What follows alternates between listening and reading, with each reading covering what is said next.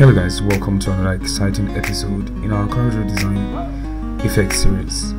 In this video I'll be showing you how I created this Glassmorphism effect using CorelDraw Software. Right? So if you don't mind, please kindly hit the subscribe button and turn on the notification so you miss any videos I'll be dropping anytime from now. Without having to waste much time, let's get started. So the first thing, click on File, click on New.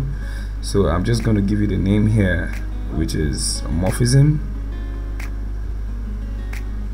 effects, and this time I'm using RGB pixel 1920 by 1080 pixels. That's what I'm using, 1920 by 1080. So like usual, double click on this, remove the outline. I'm going to give it a white color, but it's not going to stay in white, so I'm just going to leave it like that. So what you want to do is I'm going to use this from the resource file, so you can use all of this as practice files. The link is in the description of this video like always. So right click on this and click on power clip inside and select this to place it inside, just like this. To edit it further, click on edit and hold down shift while you increase from the edge, right? So the goal of this is to make sure that you don't have much of this outside, just a little like this, it's fine. So when you're done with everything, click on finish and you're good to go. So the next thing you want to do is go over to your rectangle. This is your rectangle, and draw a rectangle like this, right? So this is fine, this is okay. And go to your shape tool. This is your shape tool here, and bring this in like this, not too much, make sure you're not doing too much, like this. I might want to extend this a little bit. I'm going to give it a white while I remove the outline. Move the outline, make sure you always remove your outlines from shapes, right? You can see I've gotten rid of the outline. So I want to extend this at the bottom here, sorry, Ctrl Z, extend like this. Good, just this is what I want. Move it upward slightly. Okay, now this is like the first step. The next one is to make duplicates of these same shapes. So I'm going to make several duplicates. Make sure you follow my exact process, right? It's very, very important, because if you miss this, you miss the whole process. So I'm going to make a last one. Sorry, put this one back here. Make the last one. Ctrl C, Ctrl V to make copies. All right. Ctrl C and Ctrl V to make copies. And with that done, I'm just going to remove the outline. I'm not removing the outline, I'm going to remove the color and leave the outline. But for this one, I'm going to make a duplicate copy of this. Ctrl C, Ctrl V, copy and paste. I'm going to put this here, and I'm just going to give this color, right? Great. So let's come back to this guy here. Ctrl C, Ctrl V to make a duplicate copy of the background. Go over to bitmap, convert to bitmap, and press, make sure all these are check marked, and press OK like this. So the next thing you want to do is go over to blur and select Gaussian blur, right? So increase the value here. I'm just going to use 12 and put this back inside. So I want to put this inside the rectangle, so right click and click on power clip inside and select the rectangle like this. But of course this is looking awkward because it's not sitting well. Click on edit, click on this and press P on your keyboard. Letter P on your keyboard. Right, when you do that and you click out, this is what you have. You can see how nice looking this is. But then I noticed that my blur value is too much, so I'll click on edit, click on this, go to properties, or you can go to bitmap, effects, and click on blur, Gaussian blur, to adjust the blur values like this, just the way I'm doing. So when you finish that, click out, and yes, we're good to go. So with this one selected, what I want to do with it is actually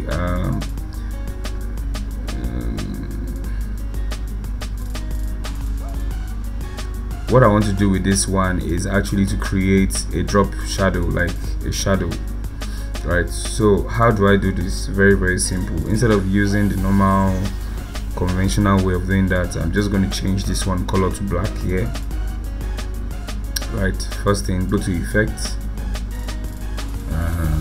Before I do that, select these two, C and E on your keyboard, brings it to the middle like this, letter C and letter E. So select that and go over to blur and click on Gaussian blur. When you do this, reduce the value like this, and what you want to do is control page down. It takes it to the back of that image itself, so you can now increase the blur value like this. You can also change the color of the shadow here. Use any one you want to use, but I'm just going to stick with this, and this is what I have. I'm going to close this up like this. Yes, this is what I have. Okay, so you can go ahead later to make changes to the shadow in case you want to blur it more. I'll just select like this, and I'm just going to go over to changing the color. I'm going to use this color like this, right? So now that that's out of the way, we've dealt with the shadow. Now we want to use the outline. Select these two, C and E, to put it in the middle. I'm going to change the outline to like 3, and then of course what I want to do here is go to transparency, and I'm just going to fade this down like this. Okay, move it upward a bit, just like this. Nicely done. So yes, the last one we're going to be putting in is this one, but we're going to add a couple of things to this. The first thing I want to do is select it, the shape itself, go over to let's see effects, and scroll down,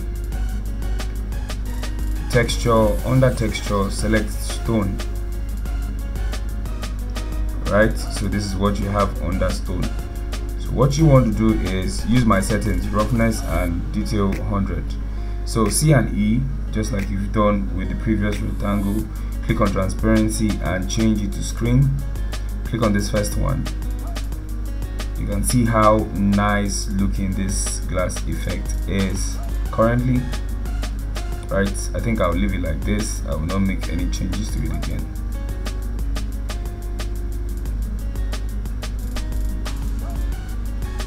Next thing I want to do is I'm going to go over to my resource file, bring in my text that I typed previously to save us the time and everything, and ungroup it.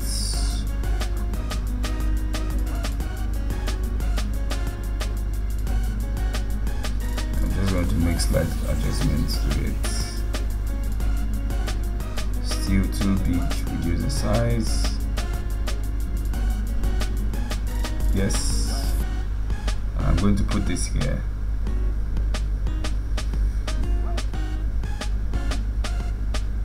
Select this, select the color here, and impute this here, just like this.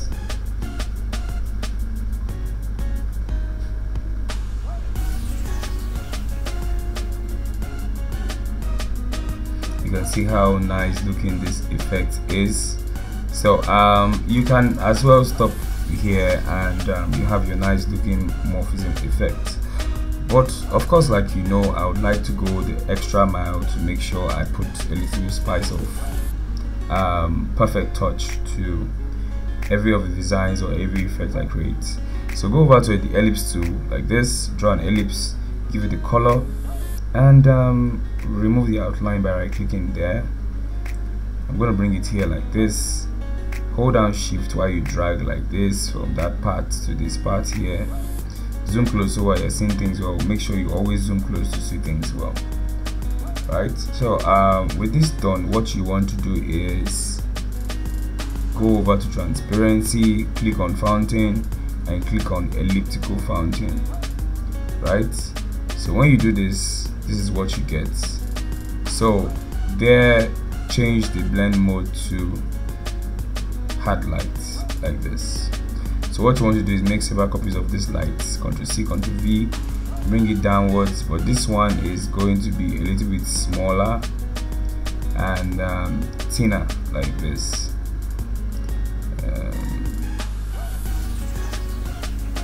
Okay, I'm holding down shift, that's why I'm resizing on all sides. So always remember to hold down shift when you want to resize from all sides. Let me do this again.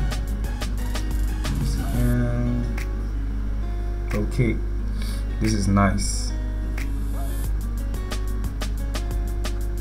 Ctrl C, Ctrl V, make a duplicate copy of this and come over here, set it to 90 so you can have it this way.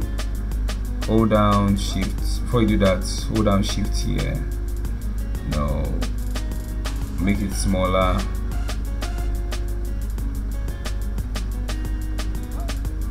And also create this one here like this.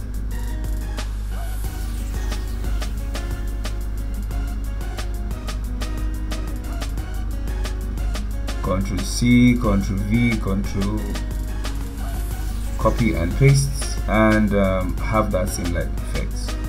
You can see how nice looking this morphism effect has turned out to be, especially this one. You can change the color, make it lighter, make it darker. The choice is yours. So most times I like leaving mine like this.